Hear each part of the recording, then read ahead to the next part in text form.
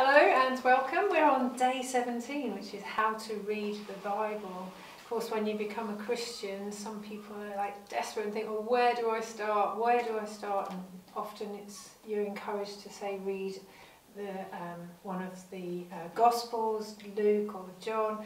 And there are so many books out there to help you, like little notebooks that you can help get your daily devotion. What do you find helpful? Yeah, well, we're working through, as a church, we're working through the New Testament. So we've got a short portion of the New Testament, and then there's some notes that have been written by different people each day, which is just great. So as a church, we're all doing it together. We're all reading a few verses from the same part of the Bible together. And yeah, I think that's good. I think it's really important that you...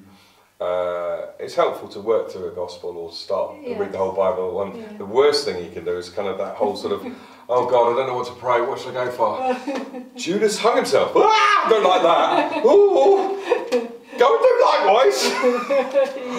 Whatever you do it quickly. I mean, it can be a dangerous approach, can't it? And so lifting verses out of context and all that sort of thing. So it's good to work through and begin to read the whole book. Slowly, so you get the picture of the whole story of the Bible. That's helpful. Yeah, and I've found as well that over the years I've come back to a book and started reading. I was reading about Deborah a few weeks ago and thinking, I've never read that before. Yeah. And I often will pray because it's not easy. It's a different language. You know, you're looking at different vocabulary as well. And for me, I like to say, God.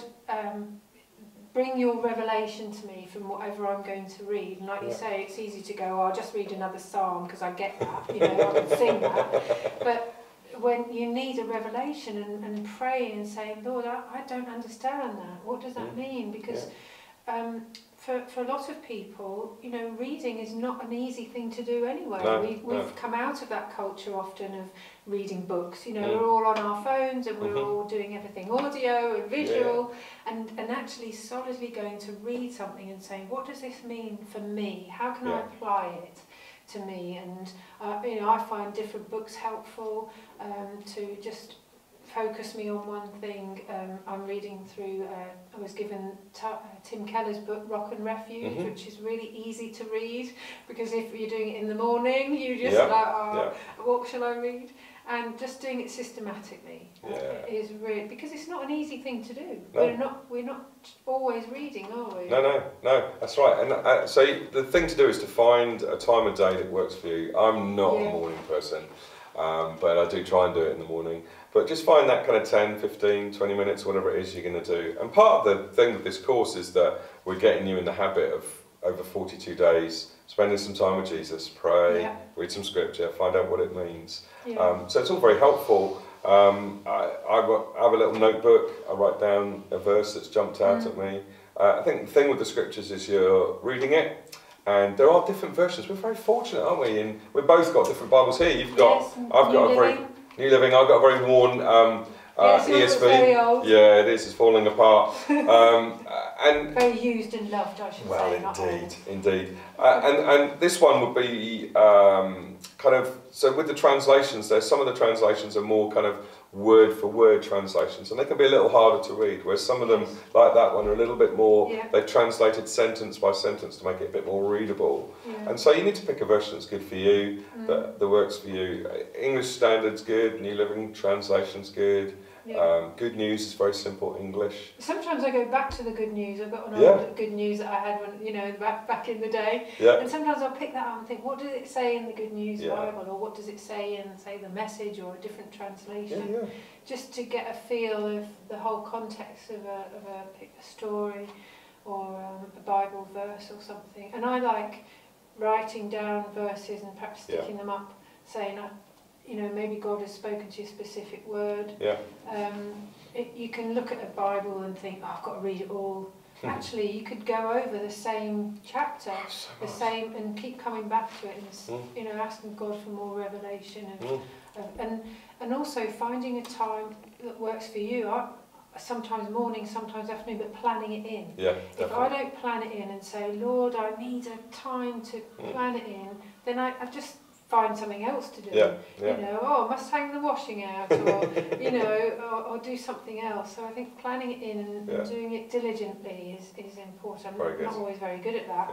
but at least trying is good, and not doing it the same way as everybody else. You know, do what you find helpful. Some people are more, they get it audibly. Perhaps get an audio Bible. Yeah. And you can listen to it wherever you are, or but it's you know yourself how you best read material. I think that's important, and expecting God to speak to you through it. Yeah, not just reading a book. Yes. A story. Oh goodness. Expecting God, what are you saying? How can I apply it? Yeah. And what does it mean? And ask somebody else if you're not sure. That's really important, isn't it? Yeah. To ask for help. Absolutely. So we pray before, we read it, we try and understand it. We're looking, is there a command here? Is there a promise that I can claim? Yeah, is there something that I need to do? Yeah. And then we pray. I often pray the scriptures. So, just the other day we were talking about Ephesians 3 and the love of God. And I'll often pray, God, would you send a spirit of wisdom and revelation? Would you root me and ground me in love? God, would you show me how big your love is? Yeah. We pray back the scriptures to God, and He loves that. And remembering that it's truth. So you have so many ideas spinning around the world, and I remember we used to have a pastor I used to say random things, and he would always say, "Where does it say that?" And I'd be like, "I think it says it here somewhere." You know, but knowing your truth, knowing, like we were talking about identity or other scriptures, knowing what the truth says is like your weapon, isn't it? Using your weapon, the truth that actually brings freedom. Yeah. And it's so important to know your Bible. Write it down.